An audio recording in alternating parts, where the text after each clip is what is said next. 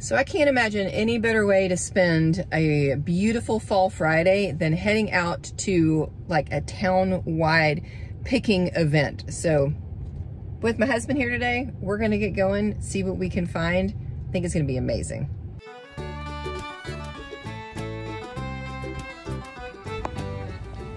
Stop number one, we're gonna go see what they got up here. Fresh cup of coffee. I have no idea if this is gonna be any good or not, but we're about to find out.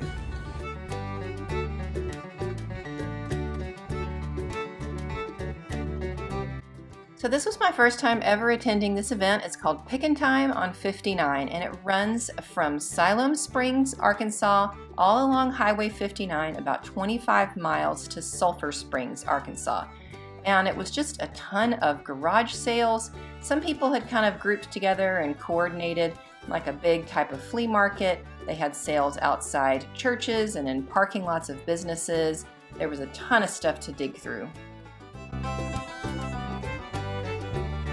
All right, first stop was a bust, but you never know until you look. Second stop, this is a field and there are a ton of cars here and tents set up. So I'm curious to see if this is gonna be old stuff or more like crafting. I don't know.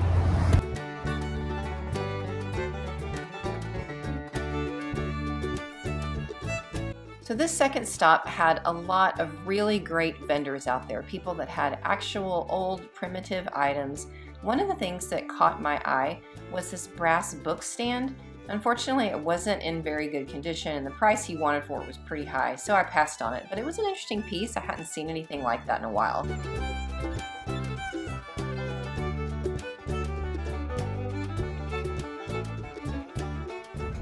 Manufactured in Chicago. Yuck. Yeah. I've been on the hunt lately for more primitive items, especially vintage kitchenware items. So these rolling pins caught my eye, and there's an old kind of hand beater here in just a second. Stuff like that has been selling well for me online. I don't do super well with old tools, but this primitive kitchen stuff does pretty good. I was really hunting for some stoneware too. Did find one crock bowl that I'll show you here in a little bit. And then flatware. I've kind of gotten into flatware recently. That's a master butter knife. I did take that home with me. Cool piece. And there was some nice pieces kind of down in here if you're willing to dig.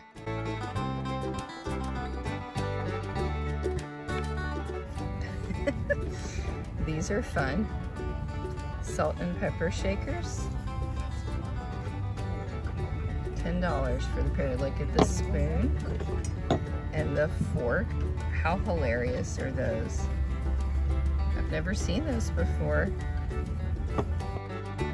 This vendor had a lot of old books and other ephemera items. I really thought this kind of French piece right here was interesting. Don't speak French, so I don't know what that says. I did grab a couple books from her that I'll show you guys more later. All right, stop two was pretty good. Found that rocking chair, which is nice and sturdy. Paid $20 for that. And I bundled together this nice crock bowl and a whole stack of old children's books. I'll show you guys a little bit more of these later. But bundled that together for $35. Found this old French book. Yes, it's falling apart, but it was $1 and it was worth the risk for $1. So some cool things there. Some people had prices that were a little bit more than what I wanted to pay, but I'm glad we stopped. So in my new booth space, I'm in need of more pieces of furniture, and I was drawn to these pieces out here. That rocking chair right there was absolutely gorgeous, and there's another solid round oak table right here that was beautiful. This guy in general just had lots of great furniture pieces, but unfortunately his prices were full-scale retail, probably even higher retail than what I could sell things for. And you gotta remember that you make your money when you buy. If you pay too much for something on the front end, then it's really hard to get the profit that you need from it. So I wound up passing on all of his great furniture.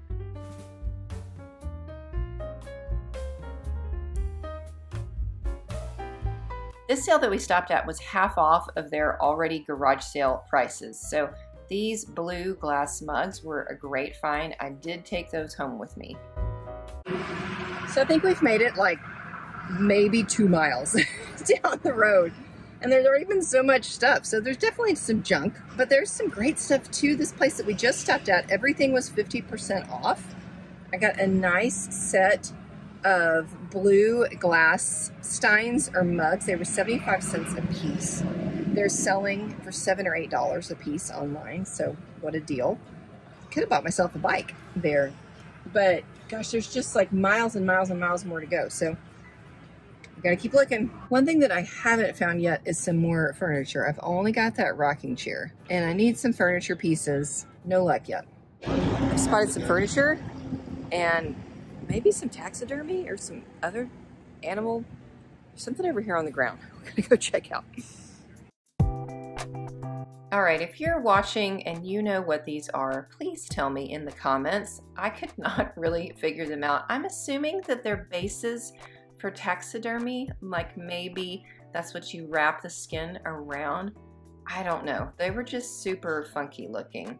And they were in the parking lot at this church garage sale. What a random item to have out here. They did have a gorgeous piece of furniture. It had some water damage on the top, and from sitting outside in that humidity, the drawers were stuck. It was super heavy, and even though it was beautiful, I decided that it was just too heavy and more work than what I wanted to deal with. I had this Barbie. Happy holidays, Barbie. She's one I had. Look at her pretty blonde hair. So we're getting to the end. Well, it's not the end of the day, but it's after lunch. The end of our day, possibly. And it's hot. Yep. And I'm feeling like all of the good furniture is probably already gone. Lots of places to stop with lots of little kitschy stuff and decor. And so we may have kind of already missed the boat on that. You think? It seems maybe that way. I don't know. I guess did it start yesterday, technically? Well, I think some people maybe were out yesterday. Okay. I thought it was supposed to start today. Because we got here in the morning. I don't know. There's some more places to stop, but even though I don't know that most people have furniture, if they do, they seem to really have, I mean, they're fair prices, but not like deal prices. Yeah. So I got maybe, I don't know, maybe another hour left in me. Okay. Let's see what we can do. Hey there, what's up? We are back at home, and I want to share with you guys the haul from our trip to Pick and Time on 59. I thought it was a pretty decent little pick. I was disappointed that we didn't find any more furniture. That was something that I'm really in need of, and I just was not impressed with what was out there. But we got some other good stuff. So let's see what we picked up.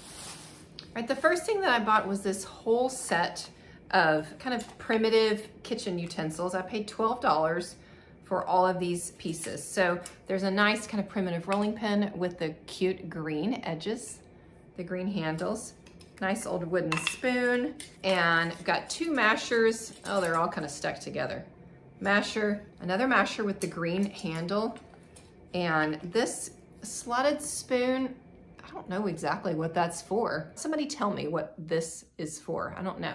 But it's got the red handle on it. So things like this have been selling well for me lately, especially if you can find any that have kind of some original paint on the edges, and that's what drew me to the rolling pin. So those were a cool collection to find, which that's a great tip whenever you're out picking. Try to grab like just as much as you want from one vendor and take it all up to them at one time and ask like, what is your best price for all of this? And typically you can get some money just shaved right off the top of your total. So that was the case for this fantastic stoneware bowl.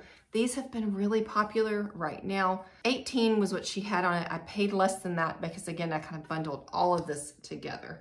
And then she had a bunch of really great old paper. For old paper, it doesn't always sell the best for me, but I just love it anyway.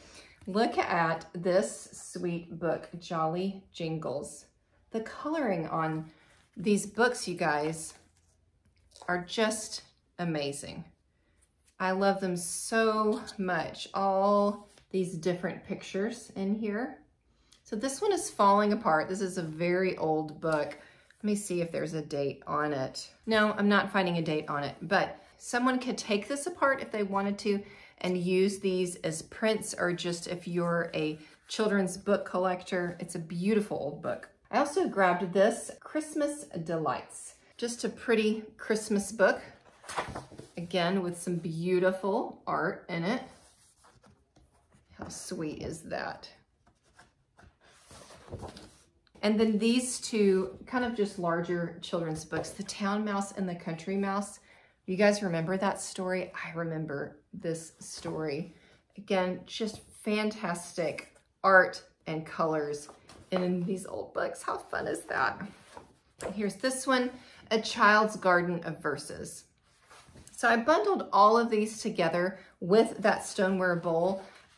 I can't remember exactly what I paid for all of it, but I wound up getting, you know, $1 or $2 kind of off of every single thing in that bundle. So not a bad price. So I've kind of been into flatware lately. I bought an entire basket of old flatware from an antique dealer that I knew who was kind of phasing out her business, and I've been working through that basket. Found some pretty incredible pieces in there, including this spoon that I'm going to show a picture of right here.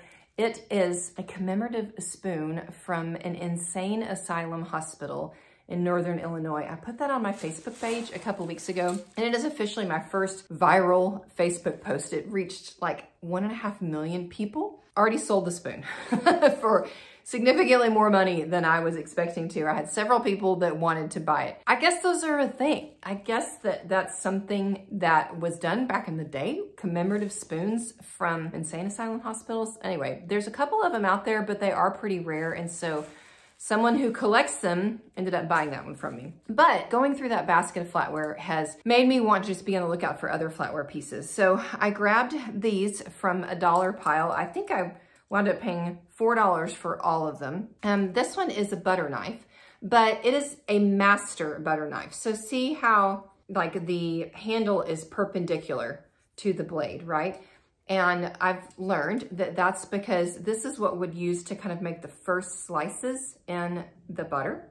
And then they would put the pats on each of the little butter pats.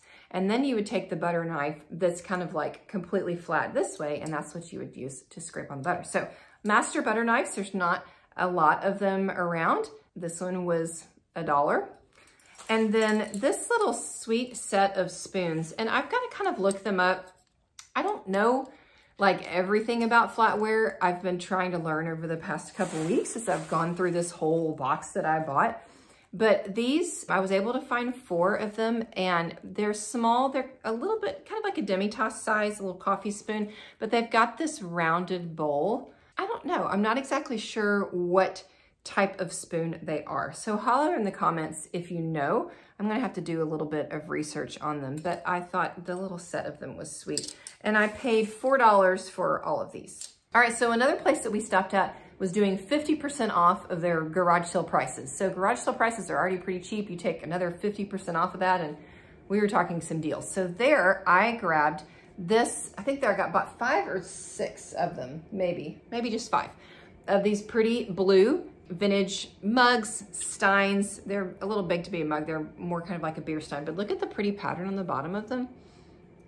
I've been selling a lot of glassware in my booth, a lot of glass sets, if I can find some nice sets of them. These were $1.50 a piece, and they were half off that. So not a bad price at all for some really cool vintage pieces that are unique, that you're not seeing a lot of things made like this on a shelf right now. That same sale, I grabbed this old cheese grater. Take a look at that. So it is the Mouli, M-O-U-L-I, grater Mouli, made in France. I need to look this up, but I think that's what it is, right? Like you put your cheese, Parmesan down there, and you grate it. It was $2.50. So I, again, have been able to sell kind of cool, old, primitive kitchen utensils. So I thought this one was a great find for $2.50. So you may remember back in the video, there was one guy that had a lot of really nice furniture. Unfortunately, his prices were just too high what I could pay for resale, but I did grab a couple things from him. One is this sweet little dog statue. These little vintage dog statues, I can just sell them. I've never had one that I haven't been able to sell. So this guy was in good shape. He didn't have any chips on him, So he was a good find there. And then this, I'm really excited about. I think it's absolutely gorgeous. So this guy is heavy. It is oak and it's old, but check it out. It's a tri-fold mirror. Look at that. And look at that amazing mirror age. It's losing all that silver, which I happen to love. And then it's got a hook where you can hang it. So this guy had 25 on it, and then he marked it down to 10, and then he marked it down to $5. It does have these little brass feet, so you could stand it up like this if you wanted to, or you could hang it on the wall. Again, I'm just gonna show you that silvering. So my husband was like, well, doesn't that mean the mirror is damaged? And I was like, yes, technically. However, this is a whole look. Like, this is the thing. I think this may be my favorite thing that I found. The fact that it's oak, it's heavy, it was $5. I think this is a great piece. I don't think I'm gonna have any trouble selling it if I don't keep it myself. That same guy had these two vintage standing frames for $2 a piece. They're just kind of, you know, stand. They don't have anything in them. I've got those bird prints. If you remember from my video a little while back, I think I can put some of those in there. $2 a piece. $2 a piece, it was a no-brainer.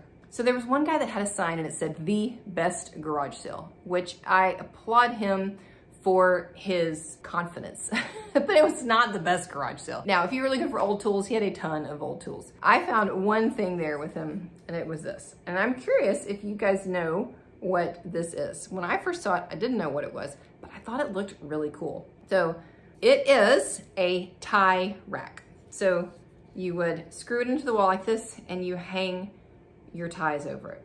But I could see it used, yes, and I paid $0.25. That's what I paid for it. I could see it used to put postcards, like slide postcards in to display them this way. Like, I'm seeing it like this, and being used to display vintage photos, postcards, fun paper. Like, I see it as a photo display. It just, something about it just kind of caught my eye. The wood, the brass for $0.25 at the best garage sale. So I talked about this a little bit earlier in the video, but I wanted to show you this stuff again. There was the one kind of inside estate sale that we went to, and I did another bundle deal there. I did buy a stack of spoons because for some reason spoons in my house, like, we don't have any spoons, they just disappear. So I needed a bunch of spoons, so these are for my personal use.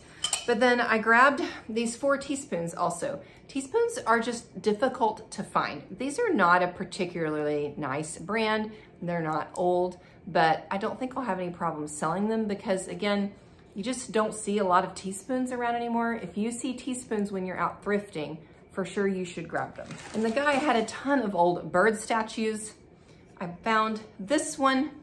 It does have the old painted in Japan sticker on the bottom. It's in pretty good shape. It's got just a little bit of wear on it. I had a smaller version of this recently that I did in a flat lay sale, and it sold. These little statues, they're just kind of kitschy, they're kind of quirky, but they're an easy sell for me. I think they're just nice little shelf accents. And then he had this McCoy brown casserole dish. So it was $5 for that. The spoons they were not individually priced. I just kind of picked what I wanted to out of the set.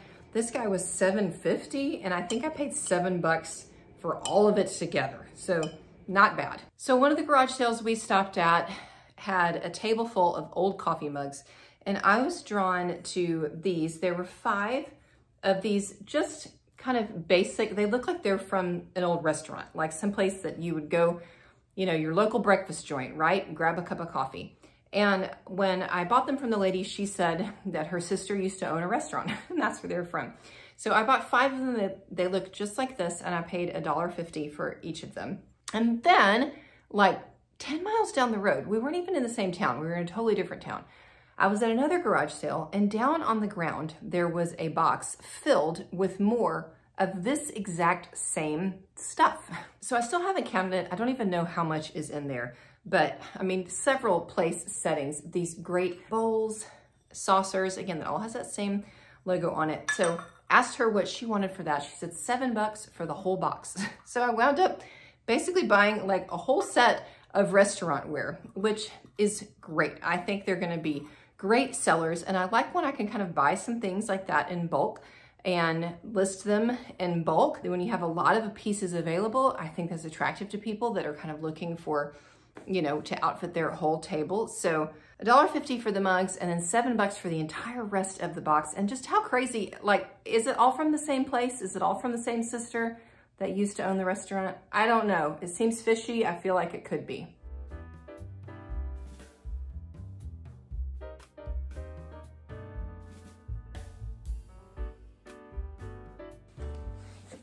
So I did not have much luck with furniture except for this fantastic rocking chair, and that's the last thing to share with you guys in the haul. It is in great shape. A lot of times rocking chairs are creaky. Pieces are kind of coming out of joint because they're moving all the time.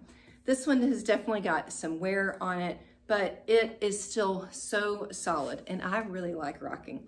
I am tempted to just completely keep this for myself in our living room. Probably will wind up taking it to the booth, but I love sitting in it. It's so comfortable. I paid $20 for it, which was a fantastic price for a really nice, solid, sturdy rocking chair. So that was my first pick and time on 59 trip. Would love to hear what you thought about the finds. And just a reminder that I have opened a brand new online store that's focused completely on vintage and home decor. And a lot of what you have seen in this video and in other thrift haul videos is available for sale in that online shop. So I'll link it right up here, and it'll also be in the video description box if you want to go check it out. Some of this will make its way up to my booth space. Some of it may show up in a live sale. I don't know. We'll figure that out. Hey, and if you enjoyed this video, if you like coming along thrifting, there is an entire playlist of thrift haul videos that will pop up here in the end that you can go check out. I appreciate you guys coming along with me today. I hope you had fun spending a little bit of time in Northwest Arkansas doing some junking, and I'll see you again soon. Bye-bye.